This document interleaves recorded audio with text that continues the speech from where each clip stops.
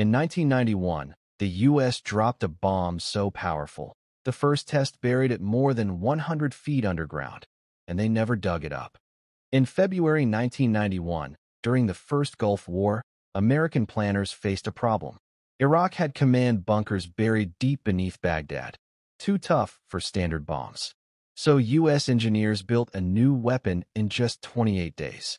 They took 8-inch artillery gun barrels from old howitzers, machined them into casings, welded on fins, and filled them with explosives, creating a 5,000-pound bunker buster.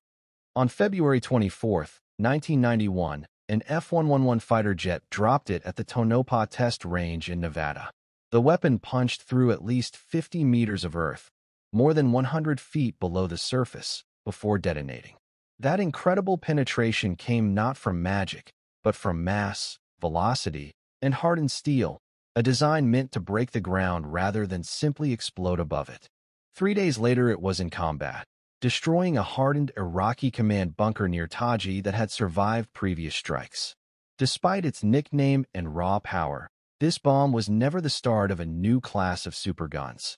Conventional limits of physics mean even deeper underground targets still require different approaches, or nuclear options that world powers long feared to use. One shot, one impact. But a reminder that sometimes the biggest battlefield challenge isn't the enemy, it's the ground itself.